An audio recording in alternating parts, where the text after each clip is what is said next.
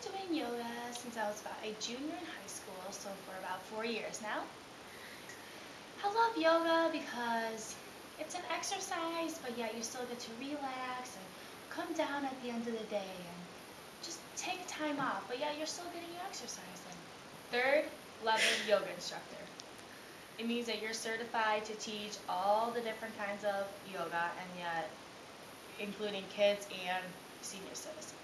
You have to teach senior citizens different than you teach other people, because you have to use a chair when they do it because they can't sit down on it. So you have to teach them different, and you have to teach kids different from normal people, so you have to learn all the different. There's a lot of different kinds of yoga. There's power yoga, there's regular yoga. You incorporate every part of your body. You use stretching and balancing and meditation, but yet you use every part of your body, so you're not only focusing on your legs or on your arms.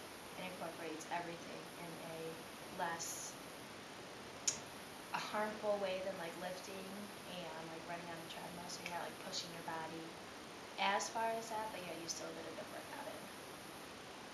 Best place to do yoga, probably somewhere where it's quiet and you can concentrate. You don't want a lot going on around you. Probably where it's dark, you can concentrate and focus on yourself. Not where there's a lot of noise where you can't focus and concentrate.